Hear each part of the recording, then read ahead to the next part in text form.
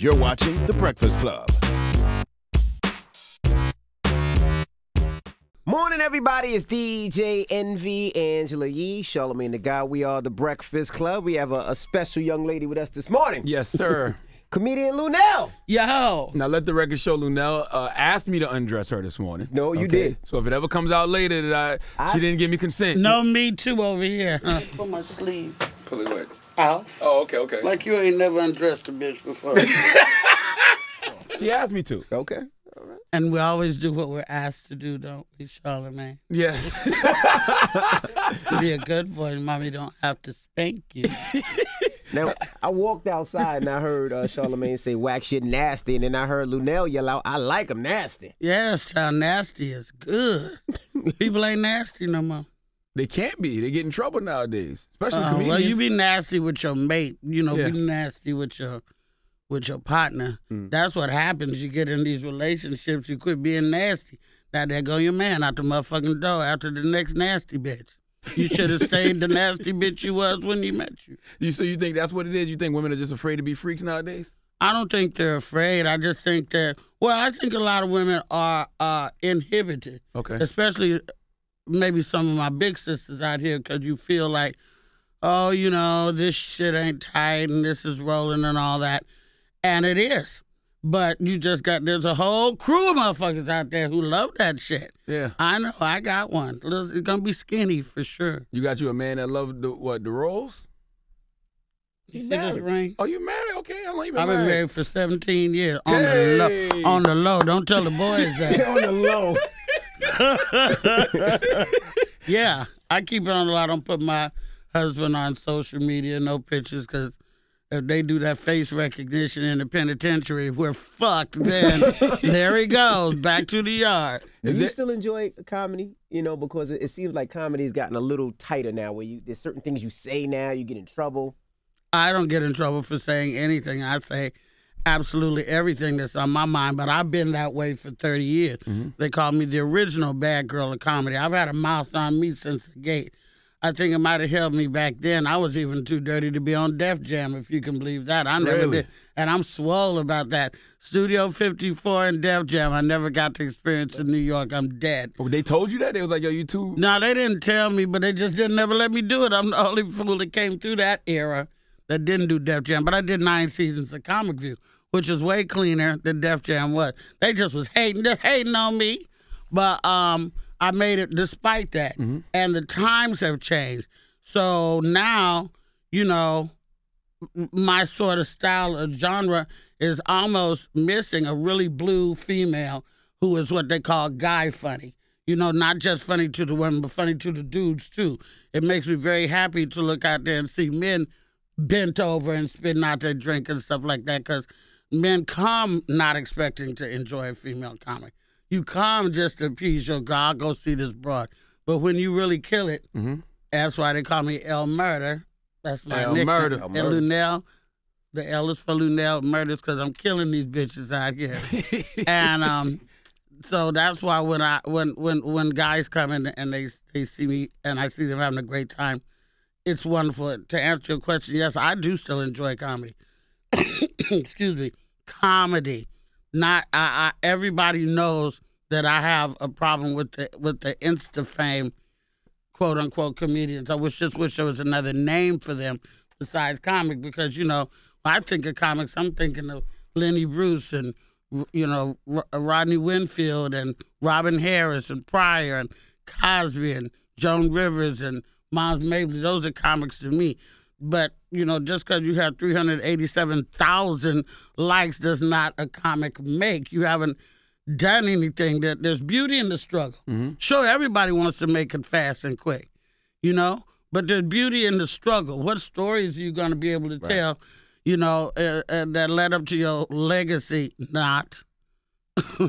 You know, you're not going to have no stories to tell. Because I got so many likes and they picked me up from YouTube and I got my own show, and that was 15 years ago, and now nobody knows who the fuck I am anymore. Isn't it like another form of comedy? Like you got stand up, you got some It is comedians. another form of comedy. Yeah, comedians. Some comedians are funny on TV, some in movies, some in online. Right. Yeah, you know, I mean, it is a genre for sure. Mm-hmm.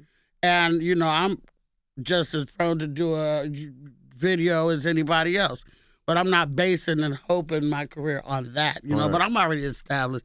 These kids got to get in however they fit in, and I ain't mad at them. It's just that when you have to serve it up, when you have to get off Instagram and go into a club, and you got 350 people looking at you like, what you got? Then you need to have something behind that. Because, you know, that time's going to run out. You're going to look fucking stupid. Does it bother you that a lot of these, I guess, Insta-comedians are getting people in the buildings and getting a lot of money and they're not really funny at times? Yes, of course it bothers me, and not only me. I'm just one of the people who speak out about this shit because I'm not a fake bitch. You know, I know it bothers a lot of us OGs because they're getting paid more than us. And it's not even, I don't do it for the money, but I certainly would like to get compensated for being one of the bad ones out here. You know what I mean? And you see people just do, you know, buying houses and shit, and they've been on YouTube for like 3 years. It's like, this is bullshit. So I'm not going to lie and say it don't bother me. It bothers a lot of people, but I don't know who's going to say it, but I will. You know what I hate? I hate that comedians are being so politically correct nowadays because y'all don't have to be. I don't, and I'm not.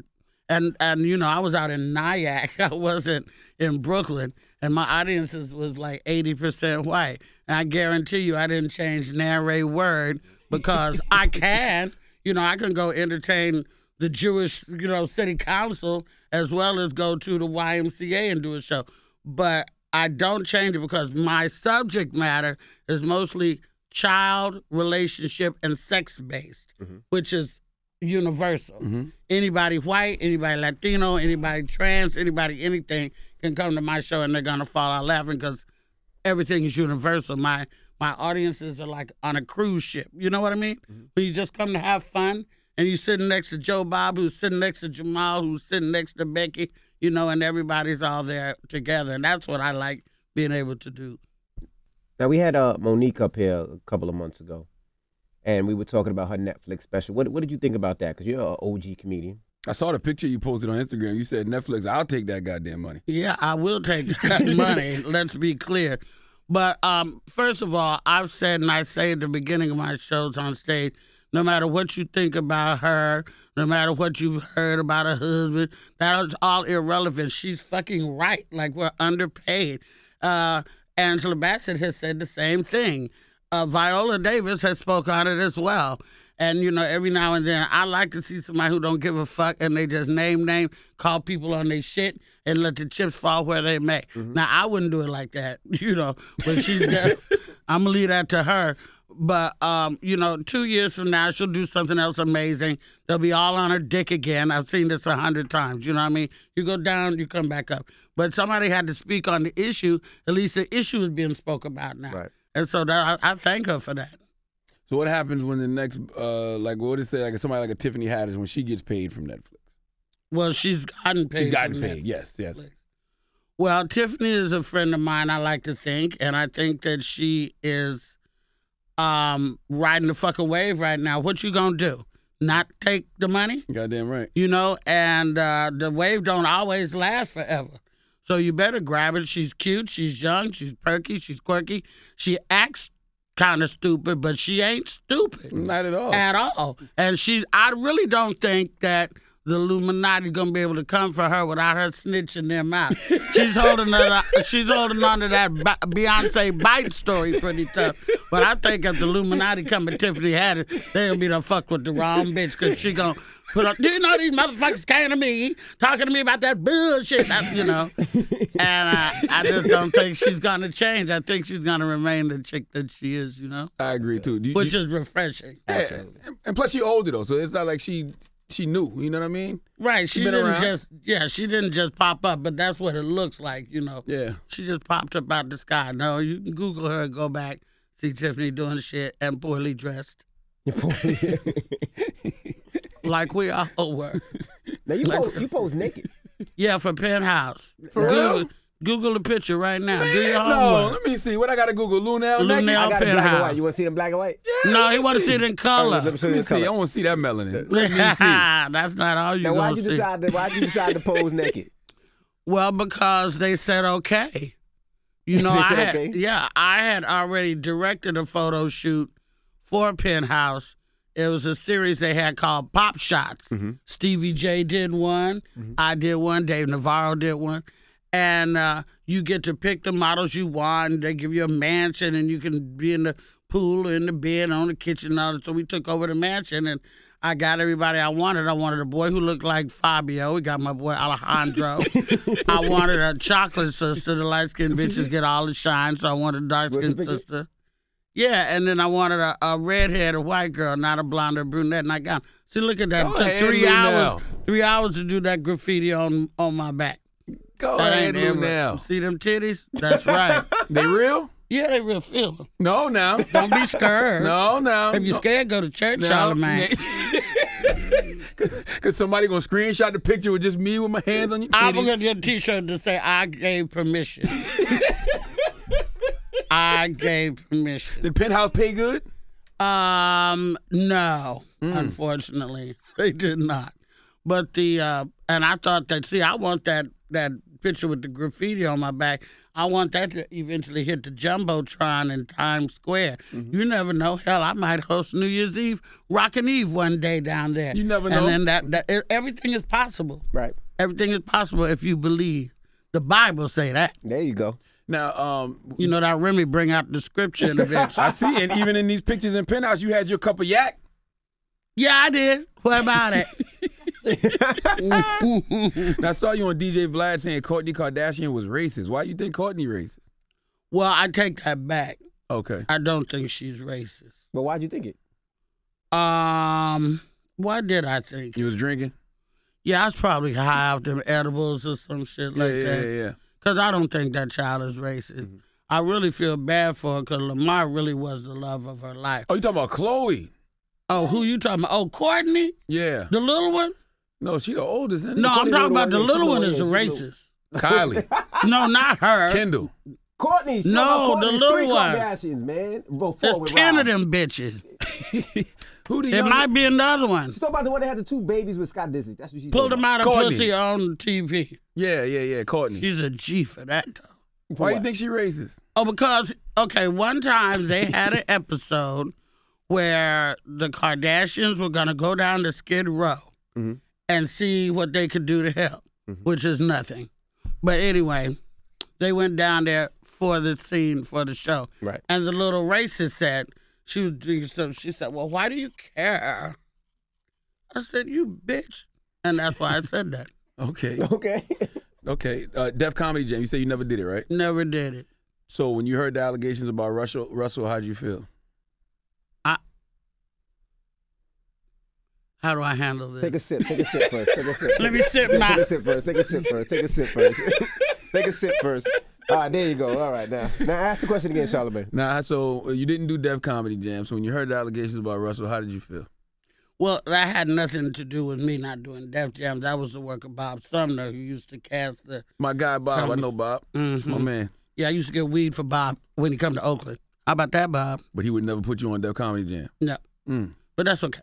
Well, there's things that I know, and there's things that I probably shouldn't say on your very popular radio/television show.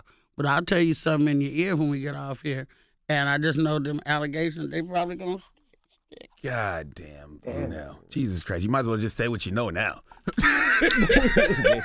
Jesus Christ. Let me see. Pour some more Remy, Charlamagne. I got a little more Remy over there. Oh, don't ply me with alcohol. Give me some right in here.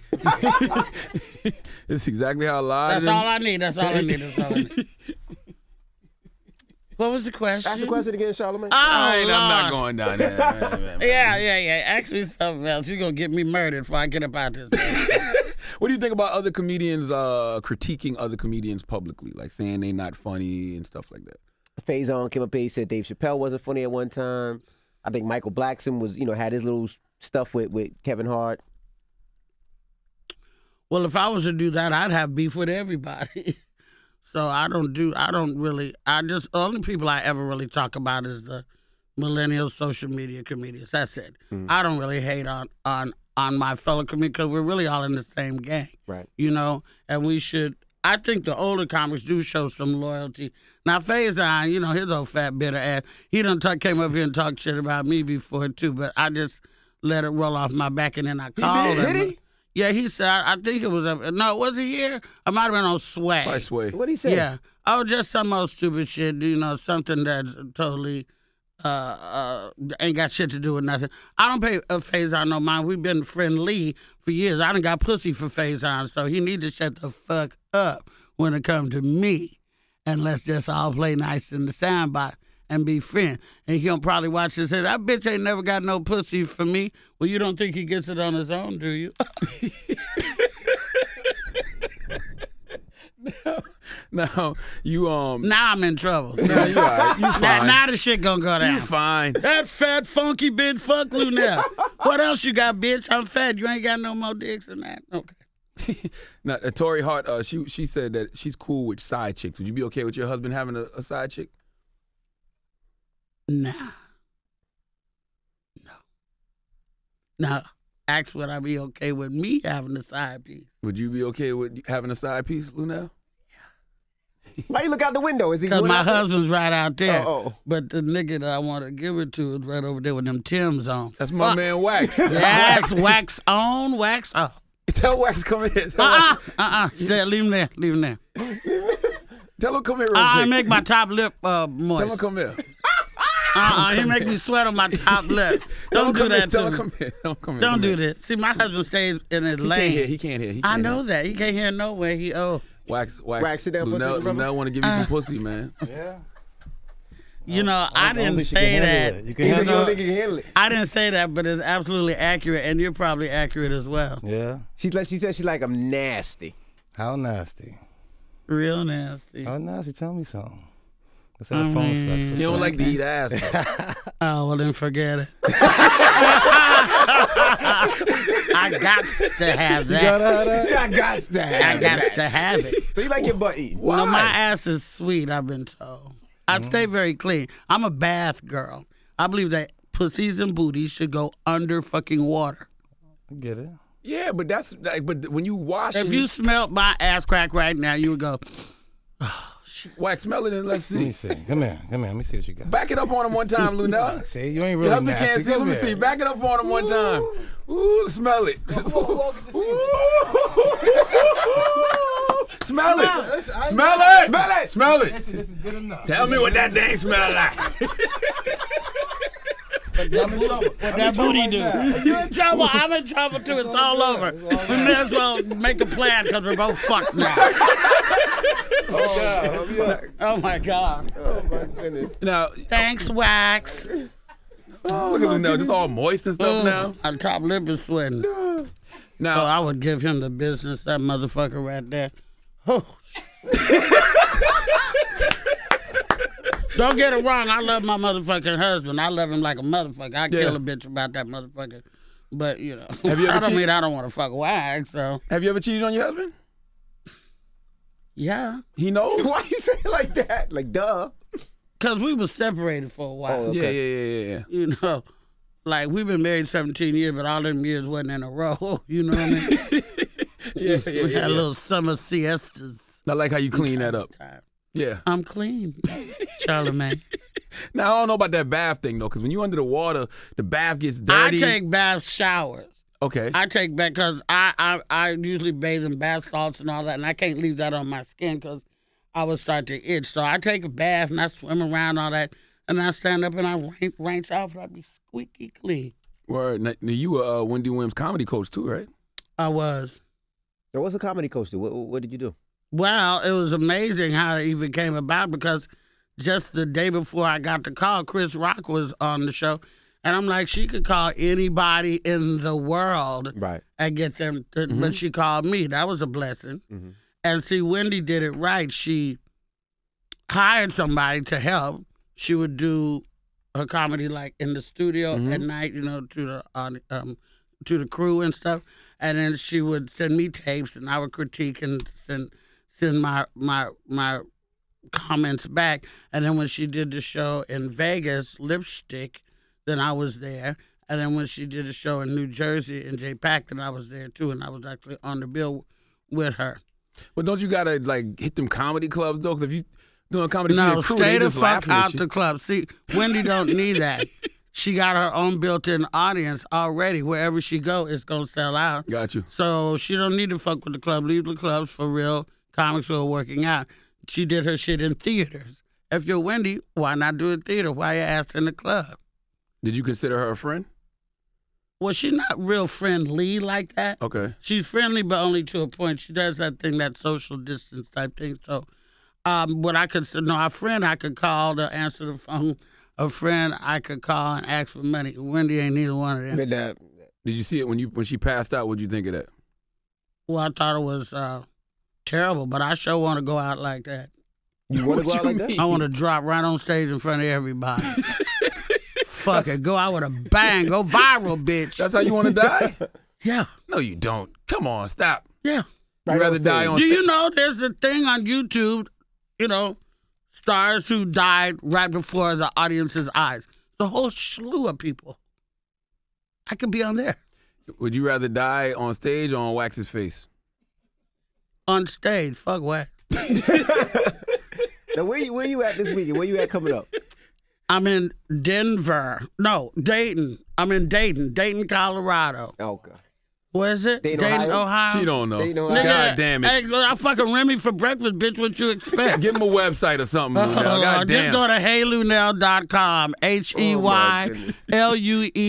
HeyLuenell.com, and then you can find out my schedule. If you want to write me on Instagram or Twitter and say how much you thoroughly enjoyed this broadcast, you can hit me on Instagram or Twitter at Luenell, Luenell. Any positive words you want to leave us with before we go? No. Fuck no. Luenell, don't be a stranger, okay?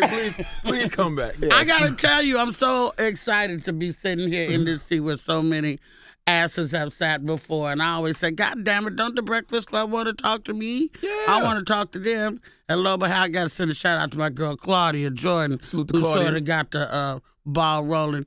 And for my boy Eddie F, thank you for responding finally to our emails and hollering at your girl. So my publicist Mary Moore thanks you. My manager William Lee, I thank you. You know that's It's Eddie been a over there, pleasure. right in the corner over there. Is that you in the corner? Yeah, that's the guy that wasn't responding Motherfucker, to use a you. slow email responding. I ain't scared because you over there. I'm supposed to be scared. I ain't scared, Eddie F. Is you that music producer, Eddie F guy? Oh, you the fake Eddie F. He ain't even who we thought he was, man. It's Luenell. It's the Breakfast Club. Good morning.